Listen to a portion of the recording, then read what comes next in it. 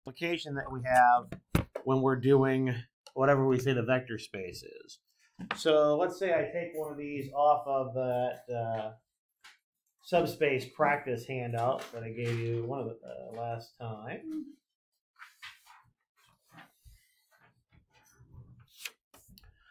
Let's look at, this is number 6, where you've got V is your set of 4x4 matrices.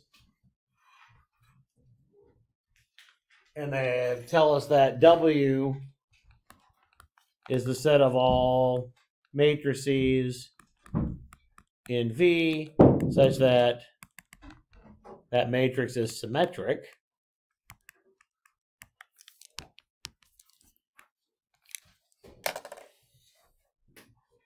And so we want to determine whether or not W is a subspace of V. Remember again what we talked about before I left for the weekend. Remember that in order to be a subspace, it has to be a vector space itself using the exact same operation that you're using in V. Right? So we're not changing the operations. Since we're not changing the operations in V, and W is a piece of V, then we get lots of axioms that we know are already satisfied without having to check them, right? Since everything you take out of W is a vector in V, we know the addition is going to be commutative, we know the addition is going to be associative, we know that scalar multiplication is going to have the right distributive properties, it'll be associative as well. The scale will work because it works for all vectors in V, right? The things we had to worry about was, do we have a zero vector, do we have additive inverses, and is everything closed? Well, we also recognize that if everything is closed under addition and scalar multiplication, then we've got the zero vector and additive inverses will be back in there again. So we really only have to check those two properties. Okay? So anytime that you're trying to prove something is a subspace, you only need to worry about the closure axioms. If I take two things out of W and add them together, does it land back in W again? If I take a scalar times something in W, does it land back in W again? So that's the only two things you have to worry about when you're proving a subspace. Also, in most subspace proofs that you're going to do, remember you're given the original vector space, and ordinarily that's going to be what you're used to as far as the operation goes. Okay? If I don't tell you there's some weird operation going on, assume it's the usual one. So what I mean by that is everything in here is a 4x4 matrix. I'm going to add them like I always add matrices, and I'll do scalar multiplication like we always do scalar multiplication matrices. It won't be weird here. All right. So in order to be able to show the closure axioms, we need to make sure that we understand what the defining characteristic is for W. And in this case, it says that D is symmetric. The matrix has to be symmetric. Can I use a matrix operation to describe symmetry?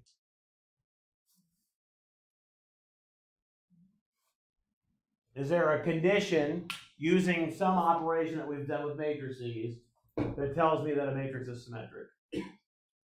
Yeah, transpose, right? And so how do we use the transpose to say that something is symmetric? Yeah, so the transpose of the matrix equals the matrix, right? So if we start with,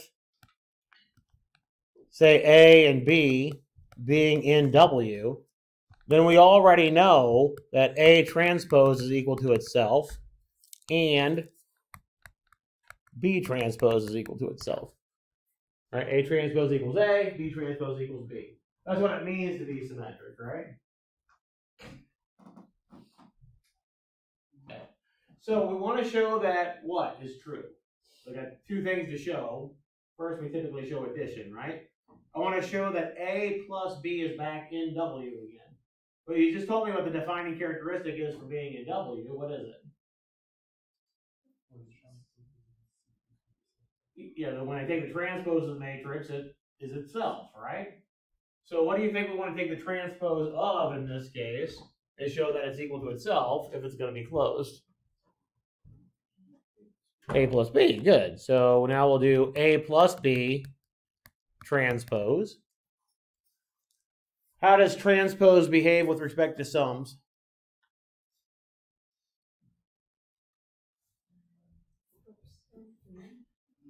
That's probably what flips it, right? Yeah, we just take the transpose of each one, right? I mean, we could flip it, but since it's addition, but I think you're thinking of the product. So transpose will distribute nicely over a sum.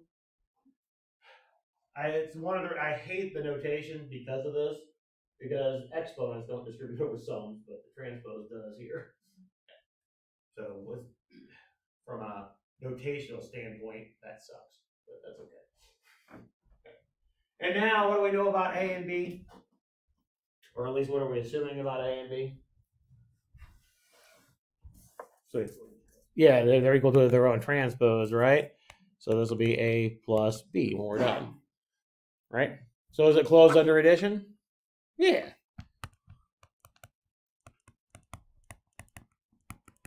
That's exactly what we want to show. We start with, and notice that all I did here was start with two things in the subspace, wrote down what the defining characteristic was to be in that subspace, subset, sorry, I shouldn't say space because we haven't proved it yet. Wrote down what the defining characteristic was for being in that subset, and then show that when I add those two matrices together, it has the same defining characteristic, so it's back in there again. Okay. So that shows that I can throw my pen across the room. That shows that it's closed under addition. We also want to show that it's closed under scalar multiplication. So I take a scalar and a vector, and I want to show that this is back in W again. Well, when I multiply the two together, I want to show that it's back in W again. So what do we want to show in this case?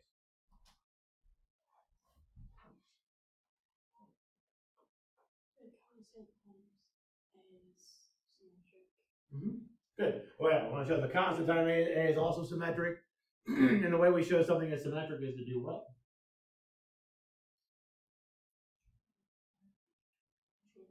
Yeah, take the transpose and see if we get the same thing again, right? Take the transpose of it and see if we get the same thing back again.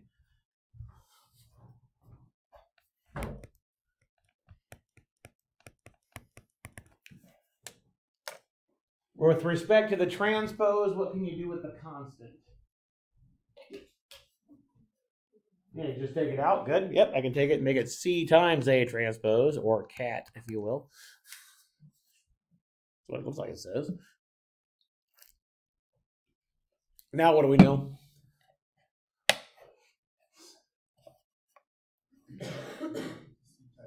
Yeah, we just make it C times A, because what are we assuming about A again? Yeah, it's symmetric, right? It's its own transpose. A was in W to start with. So what did we just show? Yeah, good. It's symmetric, so it's back in W. Good. That's exactly right.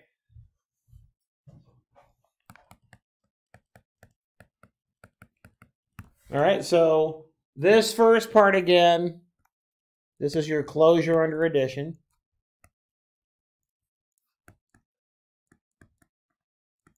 The second part is closure under scalar multiplication.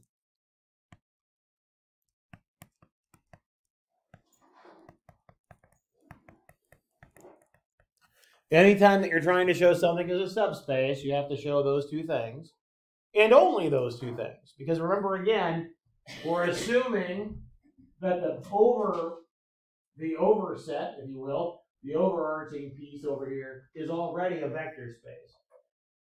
So when we want to show something as a subspace, I only need to show those two things.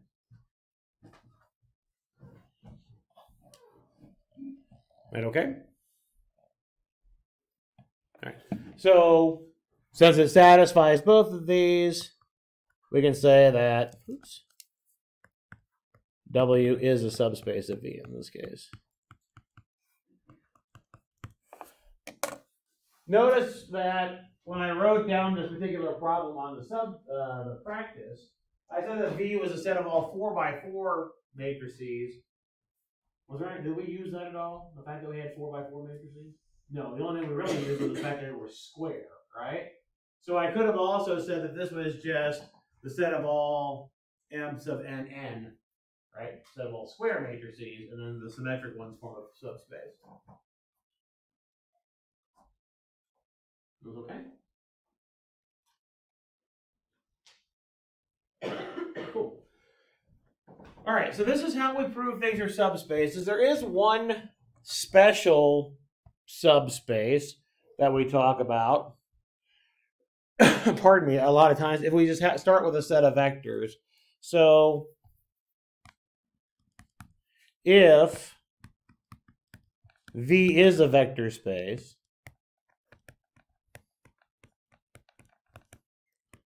then the set of all linear combinations of a set of vectors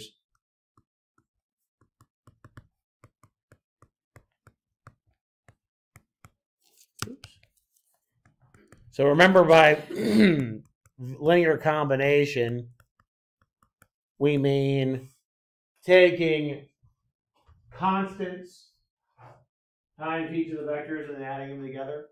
That's what a linear combination is.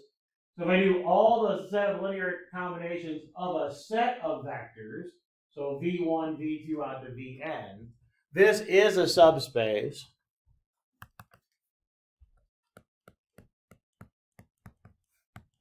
of V that is called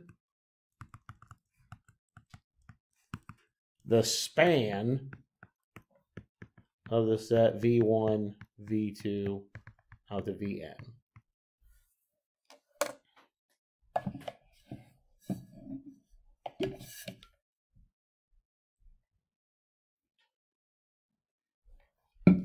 And we're going to be interested in spanning sets here in a minute.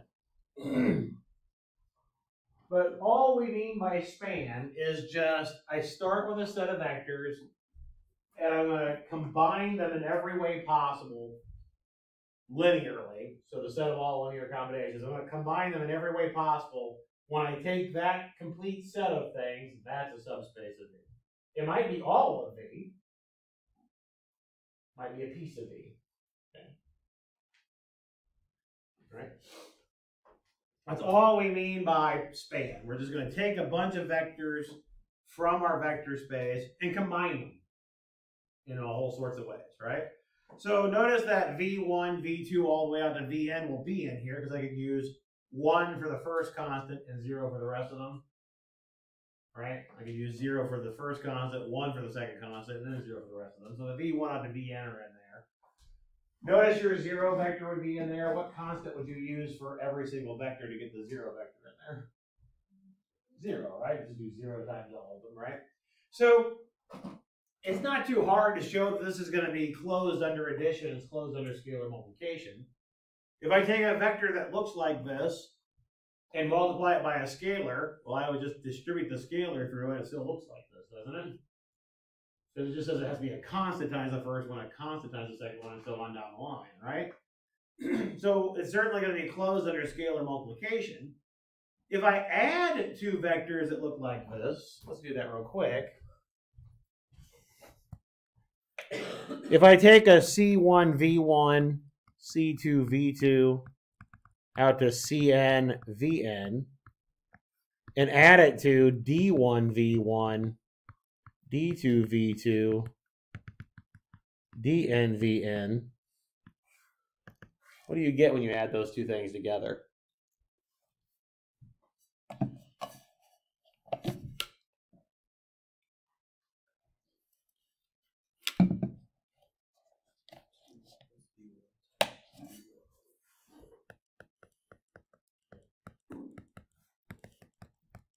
Yep, that's exactly right. So basically I'm combining like terms, right?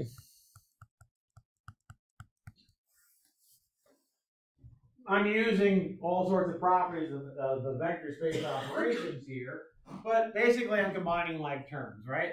We're using commutativity to put the V1s together, and then the fact that we have distributivity to factor out a V1. Do the same thing for the 2s, the 3s, and so on down to the n.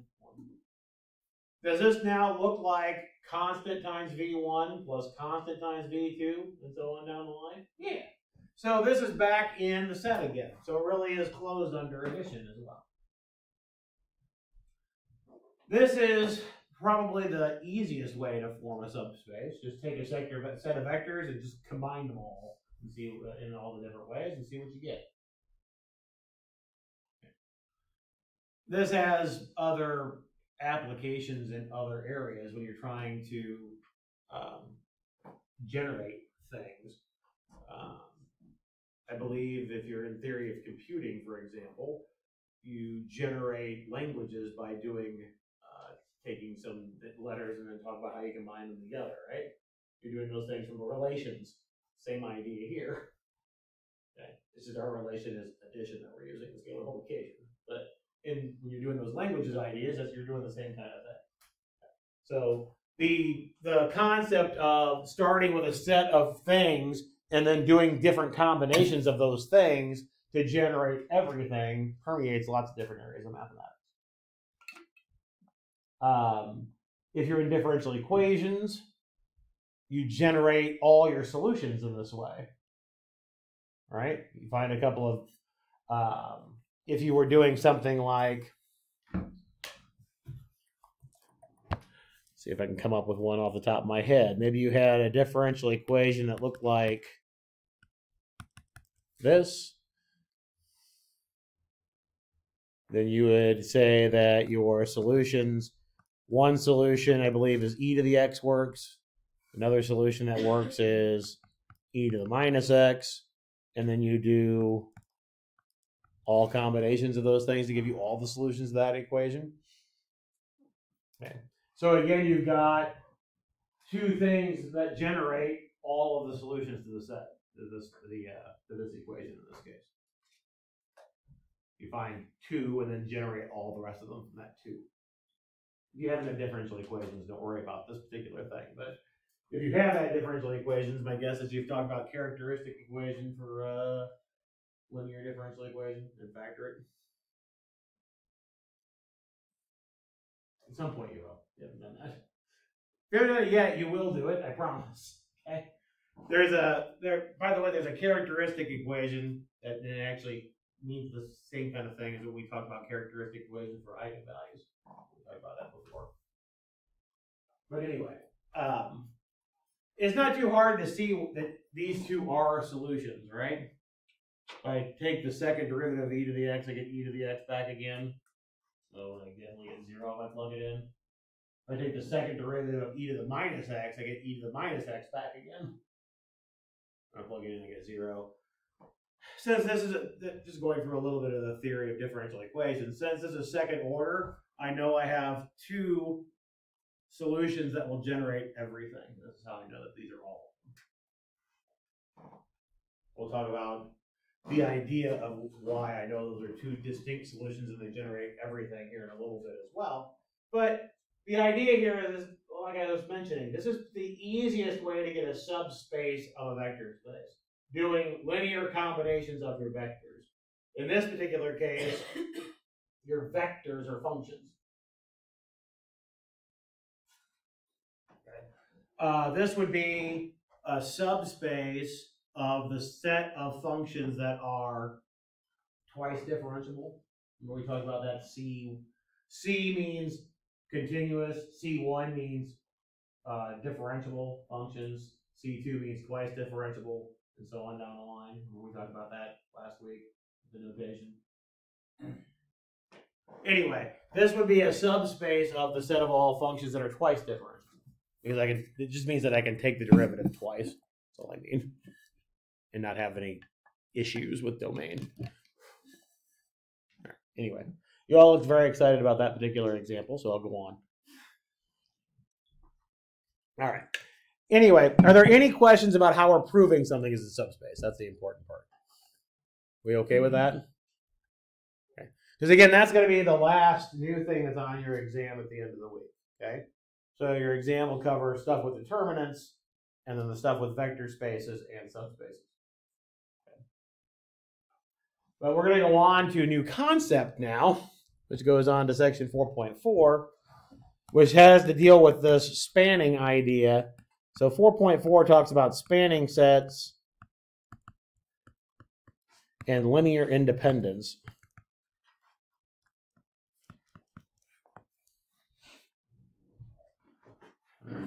So, should have opened this up beforehand. All right, so our goal, and not that you would know that this is our goal right now, but our goal here in this particular section and the next is to be able to write every single vector in your vector space in terms of a smaller set. Okay. You do this already in lots of different things. For example, if you've done anything with vectors at all, either in physics or in Calc 3, you've probably talked about being able to write the vector, say, 3, -4 as, say, a 3i minus 4j. Is another way to write this, where your I is the vector 1, 0, and your j is the vector 0, 1. Ooh, hey. Right? And we know that anything in R2 can be written this way, because notice that the first coordinate here, since I'm using a 0 in the second coordinate for the I, my first coordinate here is just 3 times the I coordinate. Is this 3 times the first coordinate for the I, right? Because I used the 0 for the other one. I know that the second coordinate, -4, I just use -4 times the j, because that first coordinate at j is 0, right? And when you combine the two, I really do get this. So this is just an illustration about how I can write every single thing in R2 in terms of the I and the j, right? Those two vectors generate everything in R2. Okay? So in that case, we would say, let me write this down, since I'll call it xy is xi plus yj, we say that the set ij spans R2. This is a spanning set. Okay. All we mean by spanning R2 means that if I take any single vector, in this case I wrote it as x comma y, no matter what the vector is, I can write it as a linear combination of vectors for my spanning set. That's what it means to span the vector space. Okay. So write this out more formally as a definition. We're going to let V be a vector space.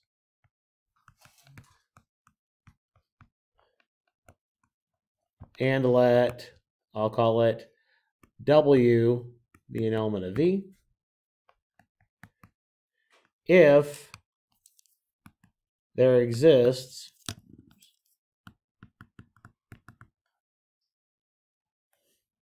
I should say there exist C1, C2 out to Cn such that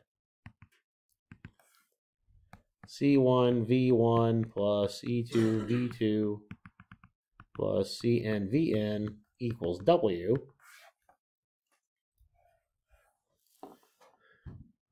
Oops.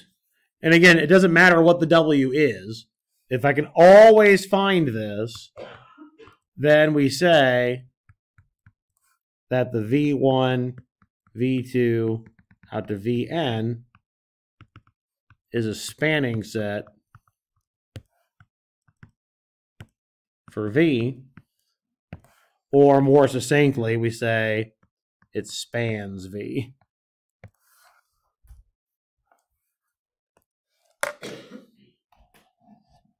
Saying something spans is a lot easier than saying is a spanning set for.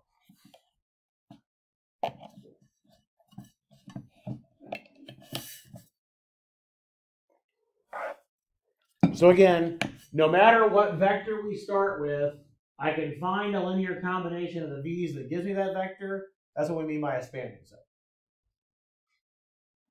The reason why we care about spanning sets, because you're like, why am I introducing this new notation? Is it easier to deal with infinitely many things or easier to deal with finitely many things? Finitely many things, right? So if I can express any single vector in terms of this finite list of vectors, and then prove things about the finite list of vectors, I can prove things about the vector space a little bit more easily. I'm not trying to deal with infinitely many things all at the same time. I'm dealing with a finite number of things instead. That's why we care about spanning sets. If I can find a set of vectors in which I can use to describe everything in my set, then I can just concentrate on that finite set of things, whatever I need it for. We'll expand along what I mean by whatever we need it for later. Okay? That's the idea of why we care about spanning set. We also care about the idea of linear independence for a different reason. We'll talk about what that is here in a little bit. But that's why we care about spanning sets. I want a set of things that generate everything, and then I can worry about just that smaller thing. Okay? That's what I was talking about with that differential equation I was solving before. This differential equation I was solving here, there are infinitely many solutions. But I can describe all of them using 2. It's a lot easier to deal with 2 than infinitely many. Right? At least I think it's easier. All right. So what do we do to show that if something spans or not? Okay. So let's look at the short example here that's on page 184 of your text. This is number 16. It asks you to determine whether the set S, which has the vectors 0, 2, and 1, 4,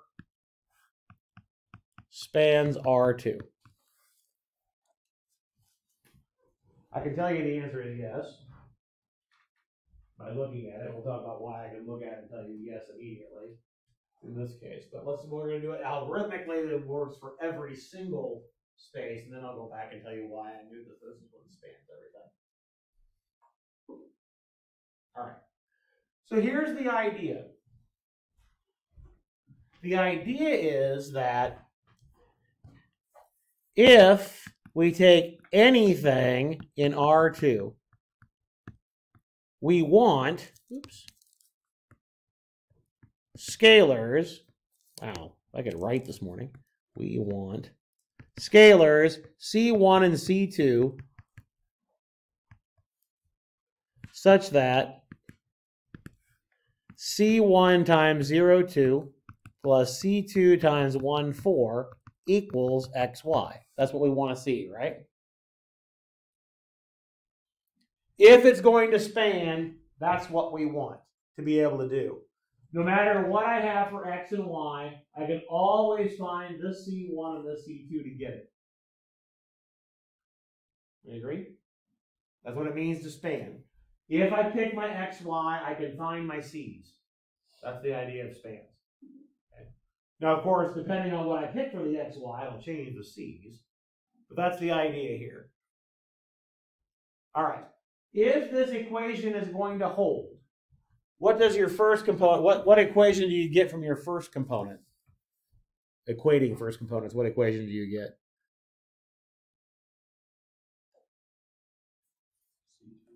You get C2 equals X, right? Written out a little bit more long-winded, I would have 0 times C1 plus 1 times C2 equals X, right? That would have to be true if we're going to have this, correct? What else would we need?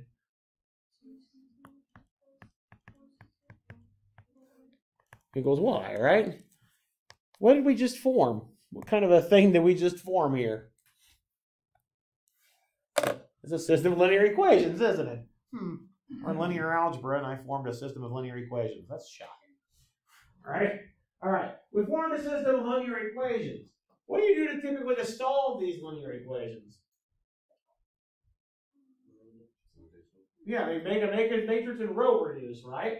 Now, when we row reduce, what better we, if I want to be able to solve this no matter what here, what better we not see at the bottom? A row of zeros for this side, right? Because if I see a row of zeros on this side, you can imagine picking a constant on this side that doesn't give you a zero, right? You can pick constants that doesn't give you a zero when you row reduce. You'll get an inconsistent system, right? So if you set this up as a matrix, I don't care about this side. All I really care about is about this one. When we row reduce,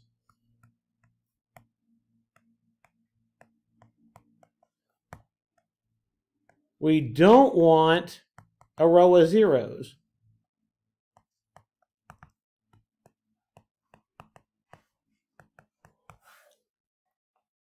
Right?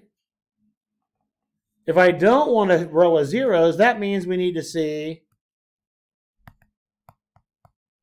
a pivot in every row. No matter how many rows we have, we want to be able to solve this system of equations.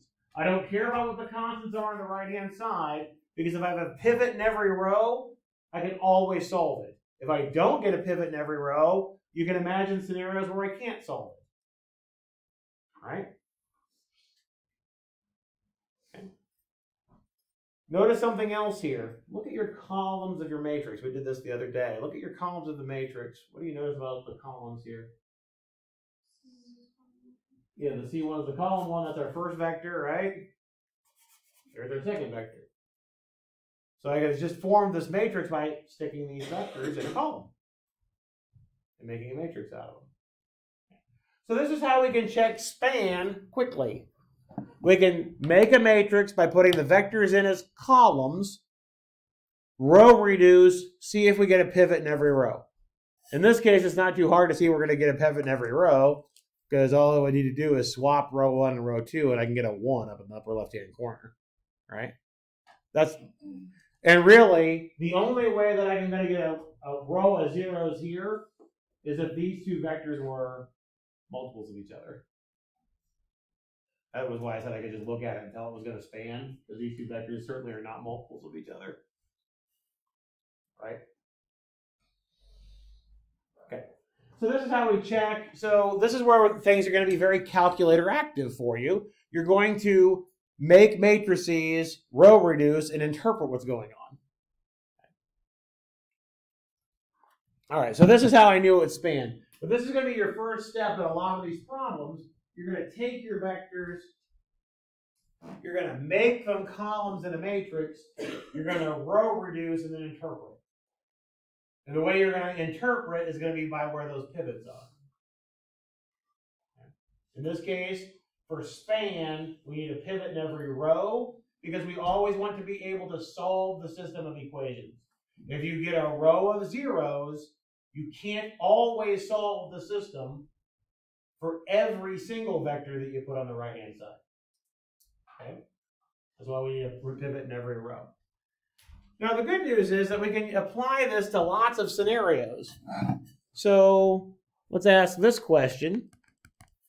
Let's say, does the set 1 plus x minus x squared, let's do x plus 2x squared and negative 2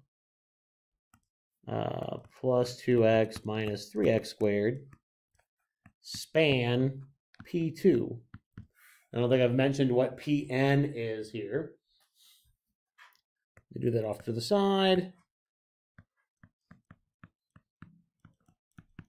Pn is a set of polynomials of degree less than or equal to n, and including the zero polynomial.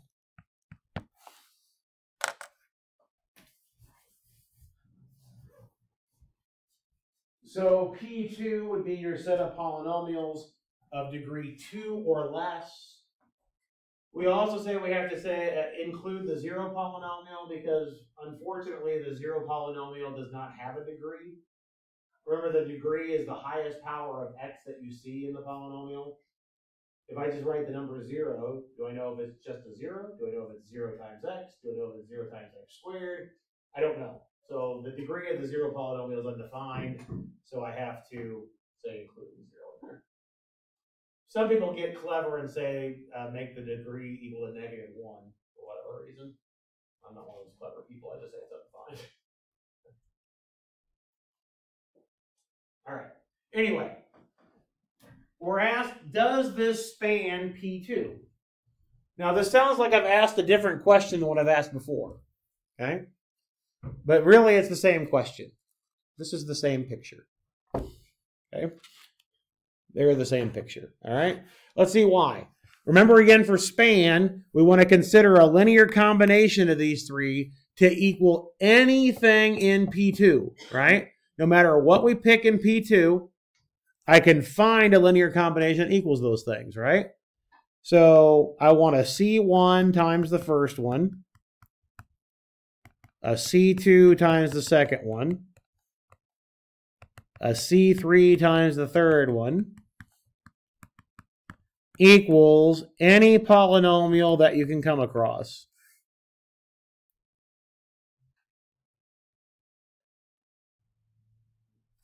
This is an arbitrary polynomial in P2. I want to know, can I always solve this equation? That's the idea of span. Now, what did we just do in the previous example? Once I wrote down that vector equation, what did we do next? What did we create from the vector equation? You know, a matrix, but in between we created a system of equations, right?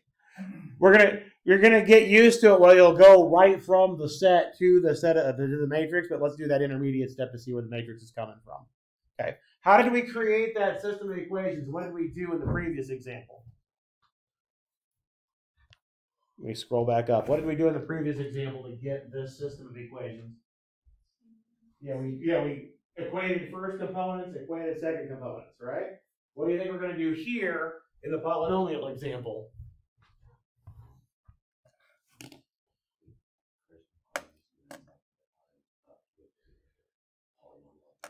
Okay, so if these polynomials are going to be equal, what has to be true about the constants on both sides?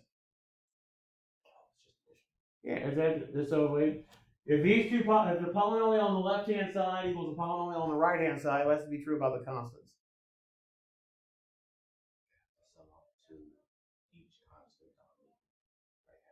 Yeah, so when I do the constants on the left-hand side, I have to add up to A, right? What about the x terms? The coefficient has to add up to B. And then for the x squared terms, they have to add up to C, right? So tell me one equation that has to be true.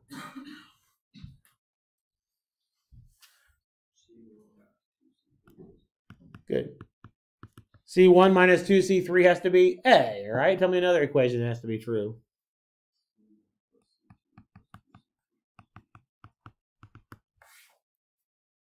That's from the x terms, right? Tell me another equation that has to be true.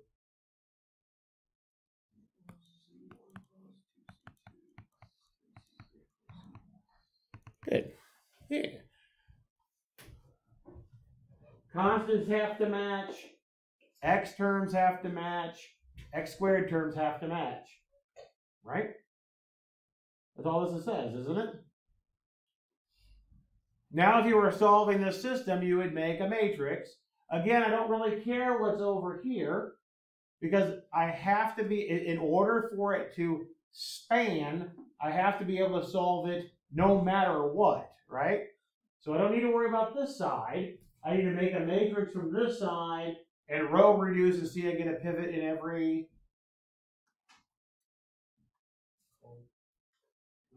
row, right? Yeah. There will be another scenario where we need to pivot in every column. Also in this section. For span, we need to pivot in every row. Okay? Because I always have to be able to solve the system. In order to be able to solve the system, I have to have no rows of zeros.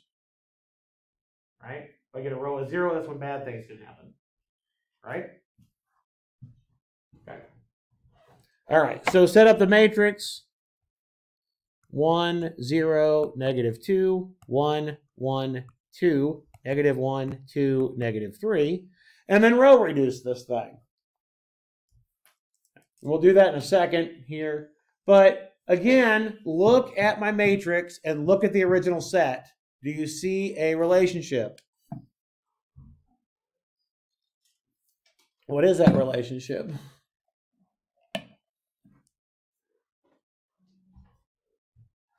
Hopefully it looks like the same relationship we had in the previous example. Look down your columns. What do you notice about these columns, the first column?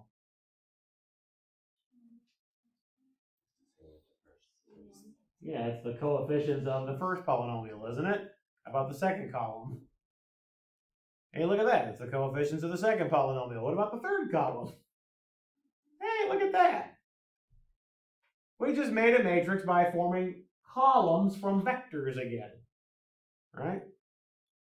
Spoiler alert, we're going to be doing this for a couple of weeks. Okay? This is the same. We form a matrix by making these putting these vectors in as columns and row reducing. Okay. So this is where technology, of course, is going to be helpful. This is why I said I don't want you to be doing things by hand. I want you to be able to use your calculators.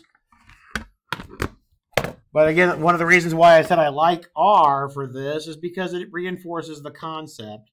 So again, of course I don't remember what I just wrote. Let me scroll this up a little bit. Maybe. Move. Thank you.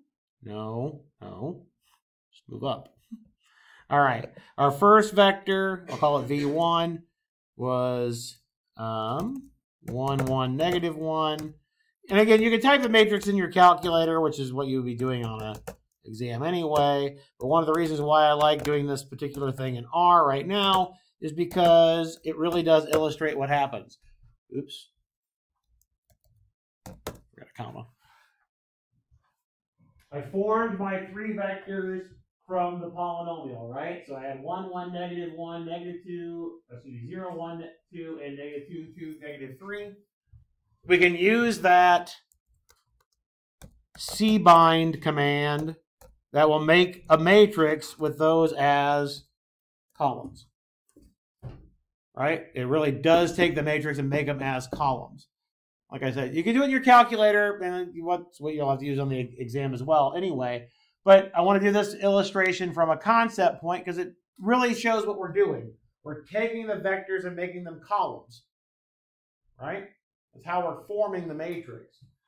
The next thing I need to do is row reduce this, but in order to row reduce in R, I've got to insert the library, the Pragma library again. Did I get a pivot in every row? Yeah. So does this set span P2? Yeah. Okay. So going back to the problem now, when we did the reduced row echelon form, we got this. So since, I'm asking about span, so since the reduced row echelon form has a pivot in every row, the set spans P2.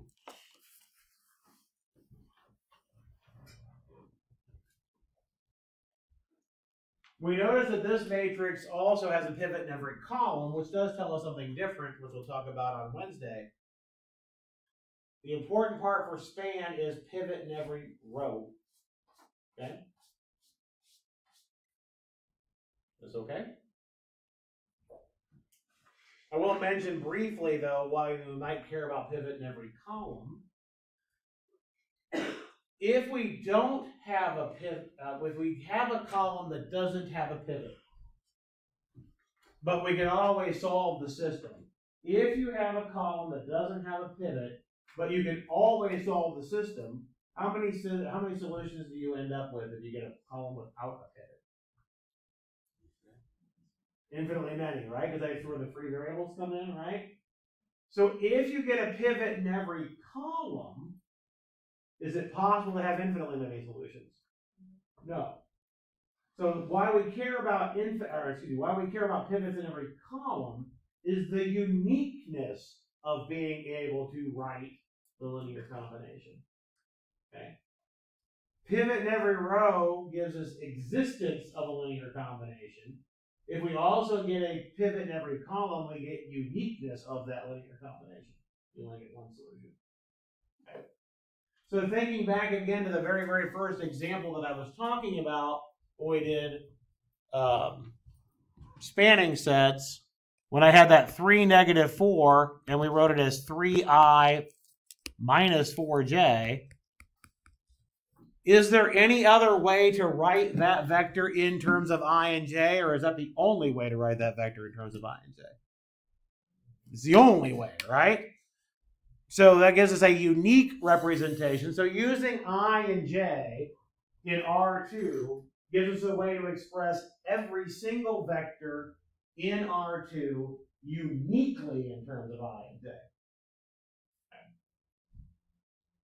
It's nice to have unique representations versus multiple representations because, again, like I said, the whole goal of this exercise is to change a set of infinitely many things into a set of finite things I can deal with and prove things about the finite set. If I have to worry about how it's represented, then I've got to change the representation and do it again. And that's the state, right? So what we're gunning for as we go through this is that we want sets of vectors that are both spanning sets, and then we'll have this uniqueness property, which we refer to as linear independence, and we'll talk about that on Wednesday, as well as review for your test. Is that my plan? All right, cool. Have a good one. We'll see you on Wednesday.